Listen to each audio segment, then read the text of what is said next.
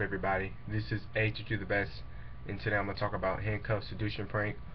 Well, what happened was these people was right next to the hotel room where this guy and this girl was talking and stuff like that. And what happened was the people was like setting up the stuff, like to prank him and stuff. So the guy was right next. The girl and guy was in this room, and the people were setting up the prank right next door to him and telling what the girl to say and stuff like that.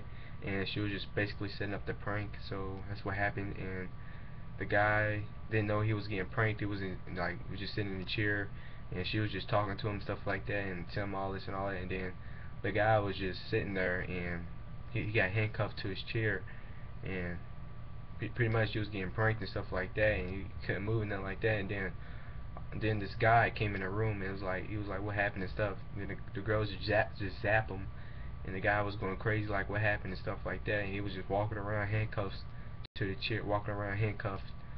And it was kind of silly, but the people was like telling what to say next door to the hotel.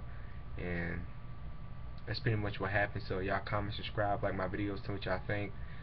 And you can check out this called Handcuff Sedation Prank. And basically it was just pranking this one guy to get handcuffs on him, but pretty much that's about it. So y'all comment, subscribe, like my videos. But basically that's what happened. So comment, subscribe, like my videos. But this is A to do the best, and I am out.